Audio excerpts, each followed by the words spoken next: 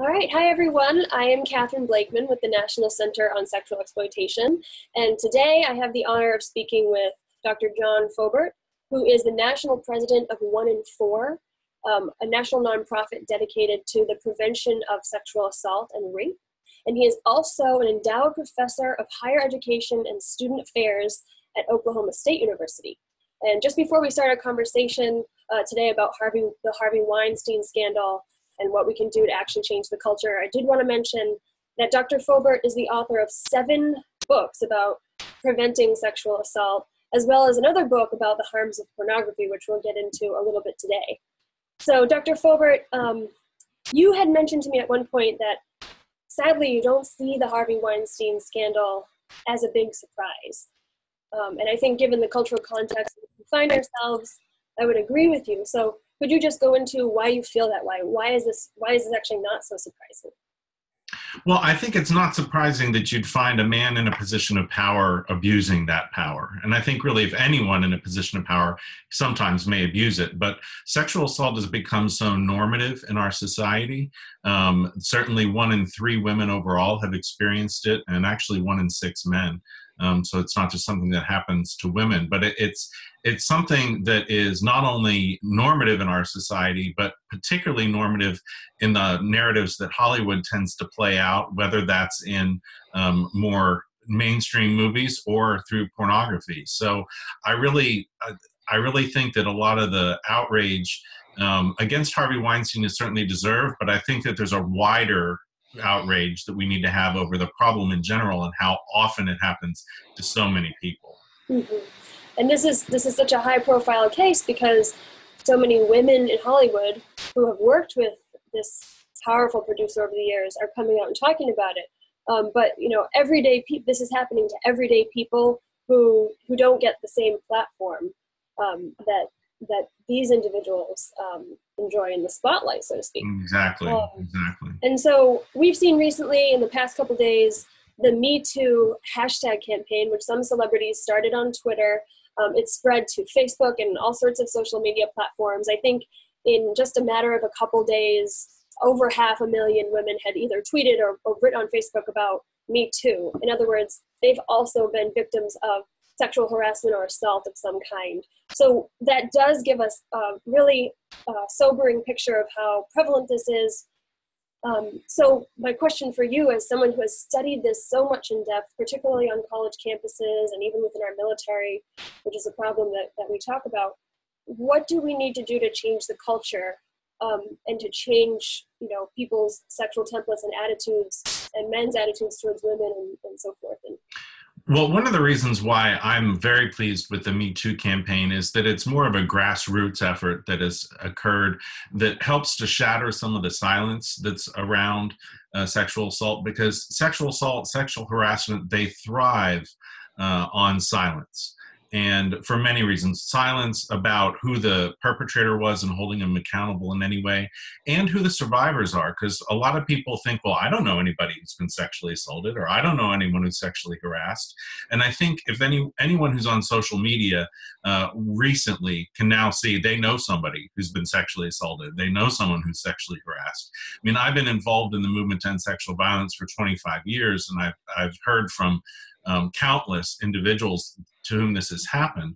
But even I learned of some people that I know close to me who revealed their status through the Me Too campaign. I had no idea they were ever sexually assaulted. And what that goes to, I think, is developing a deeper sense of empathy within the culture for what people who are sexually assaulted and sexually harassed go to. And one of the things I found in my research is that the more we can get people to empathize with a survivor experience, the less likely they are to commit sexual violence, and also the more likely they are to intervene to help prevent it. So that's one of the reasons why I'm enthusiastic towards so many people who have really come out and said, yes, this happened to me too. And it's almost like a chorus of voices singing, so that we might listen to that song and then, to repeat this analogy maybe longer than I should, start singing a different tune as a culture. And we need to say that rape is wrong, sexual harassment is wrong, and it's got to stop. And it's not just one isolated incident or one isolated celebrity. It's throughout our culture. And it's about time that we all stood up together and said, no more. Absolutely. And one word that you just said that really sticks out to me is empathize. Yes. And given the excellent research that you've done over the years and the firsthand experience you've had researching this through your professional realm, what would you say is sort of the primary element that can actually decrease empathy in people? And I'll give it away. I think pornography is a big problem in terms of sort of dehumanizing the other, whether it's a male or a female. Well, certainly pornography gets people to think that there's a certain way that's socially acceptable to treat others. And the view of women that is shown in pornography is one that is very canned and very violent. I mean, we know from research that women are grossly violated in pornography, whether it's porn films or in video clips or just still images. I mean, when you have behaviors that are normative, and I don't want to go into too graphic detail in this forum, but normative where you have bodily fluids that are expelled on women, or where they're beaten and tortured and gagged and have so many different things done to them, that becomes more socially acceptable the more people watch that. And I worry most about your 11, 12, 13-year-old kids who are seeing this and thinking, oh, this is what sex is. So if I ever get to the point where I do that, this is what I'm supposed to do. And that, I think, really trains people to think that kind of violence is okay. And it's an empathy killer. I mean, we're not going to empathize with someone experiencing violence if what we're ingesting through the media is constantly violent images that make it okay. Exactly. It really kills that sense of empathy in people. And as you said, it's affecting children at younger and younger ages. I've heard you in previous interviews and talk about children as young as 13 and younger, and it's just they're increasingly having access to smartphones, and just these images are just a click away for them. And we can't know, I don't know Harvey Weinstein's personal life, but if we just look at how prevalent pornography use is across the culture, it wouldn't be surprising should anybody who commits sexual assault be using or addicted to pornography. Well, absolutely. I mean, sexual assault and pornography tend to go hand in hand. And so not everybody who uses pornography is going to commit sexual assault, obviously.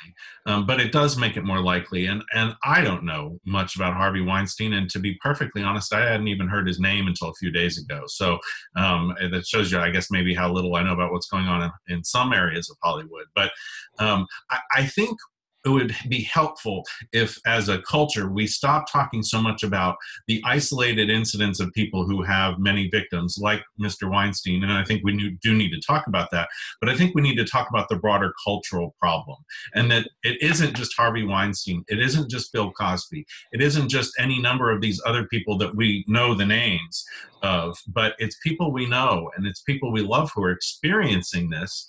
And it's time we worked as a culture to combat that. And it can be very little things, like when someone makes a joke out of a rape situation or uses the word rape out of context. So I think it's, we should be a little taken aback by that and say, hey, why do you have to use the word rape to talk about your math test? That math test didn't rape you.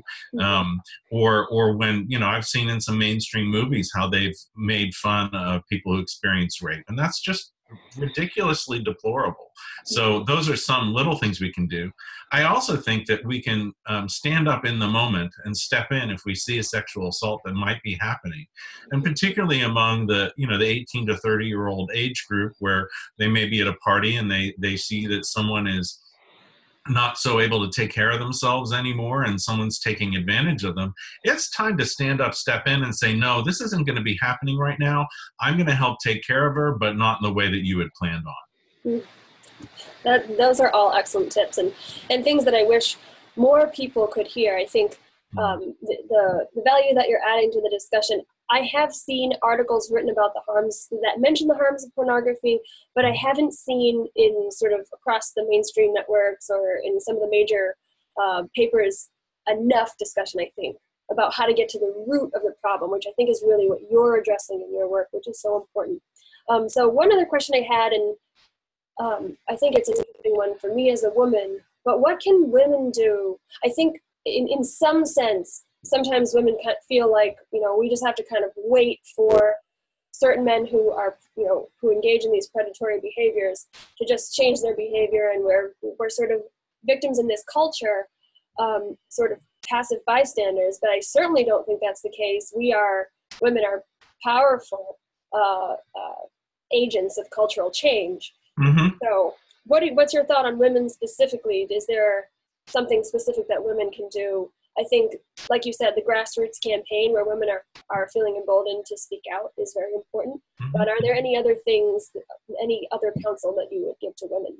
Well, I would give women counsel that if they experience sexual harassment in the workplace, or if they experience sexual assault, to report it to whatever authority seems most appropriate. And it can be someone within their workplace that they might report it to. It can be the police. It could be at their college or university. But I think reporting of anyone who experiences sexual assault, I think for men or for women, it's important to report.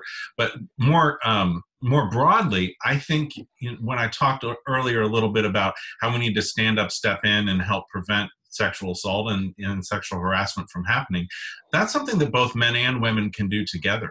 I mean, it doesn't just need to be men coming on their shining white horse and coming to the rescue. I think there's strength in numbers, and I think it's important for all of us to look out for each other. So, if they're women who are going out to a party together and they notice that one of their friends is being inappropriately hit on by someone when she's really not ready to make a decision about whether or not she wants to be with that individual at all, other women need to come in and say, hey, got a phone call, you have to take it now, and usher her away, or whatever creative ways of getting someone's attention. But we can't sit back and simply say, well, it's not my problem anymore. And I think, if anything, the recent events that have occurred in the media help us realize this is a big problem. It's society-wide.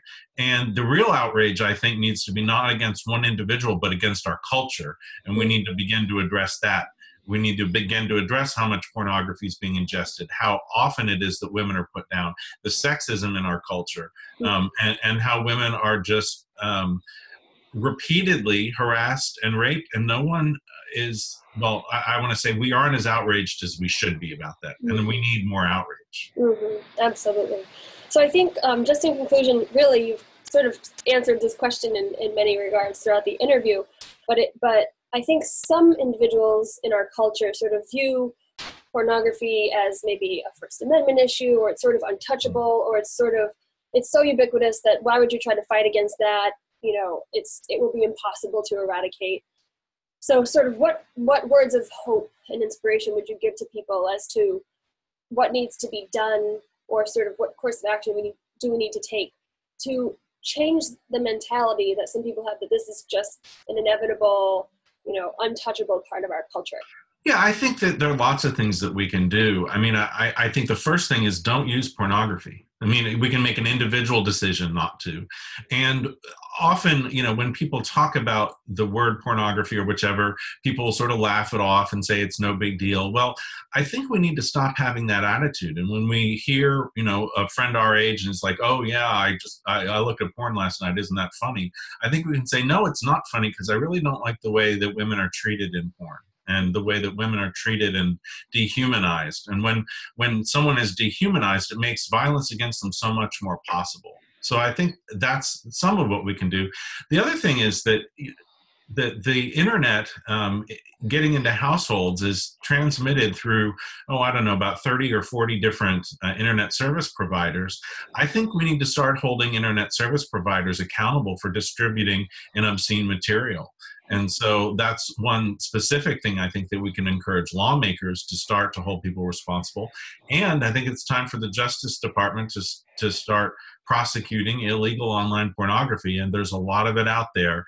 And I think we can have many efforts if we just start fighting harder and not just say, oh, it's no big deal. Because it's affecting people's intimate relationships, it's affecting how we view each other, and it's just a part of the toxicity of our culture today that I really think we need to flush out, flush down the cultural toilet, and not have that to be part of what we consume anymore, and that we might treat each other just a little bit better. Absolutely. All excellent points.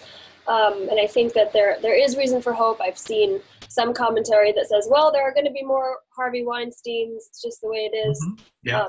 And we don't live in a perfect world, but there's a lot that we can do to change the culture. It's been done on many other social causes, many other fronts. Absolutely. So there's a lot of hope still. So where can people learn more about your research, read some of your research online? Oh, thank you. I have all of my research on my website. If you can spell my name, you can find my website. It's johnfoubert.com. So JOHNFOUBERT.com. And I have an area of the website where I put all of my peer-reviewed publications and also other different editorials I've written for either CNN or the New York Times or the Huffington Post. And so people can access those. And I hope they'll learn a little bit more about what I might have to say and offer, because I think, like many people, I'm looking to make this world a better place, and I think we can do that together.